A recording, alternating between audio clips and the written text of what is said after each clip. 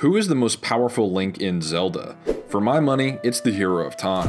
For one, the Triforce in A Link to the Past timeline is actually weaker than the one wielded by Ganon when the Hero of Time defeated him. The 8-bit Link doesn't even have the Master Sword, pretty much the strongest holy weapon in the series. The Hero of Twilight had Midna and Zelda majorly assisting him against Ganondorf in Twilight Princess, whereas the Hero of Time pretty much soloed him. Not even Navi could help him. Wind Waker Link likely only survived against Ganon because the king wished on the Triforce for him to live. He got beaten down by the old dwarf just prior, and the Ganon in Breath of the Wild was trying to make himself a body, but was stated incomplete and weakened, whereas Ganon in Ocarina of Time had a physical form and the Triforce of Power, which Calamity Ganon lacks, and that's not even bringing up the Fierce Deity.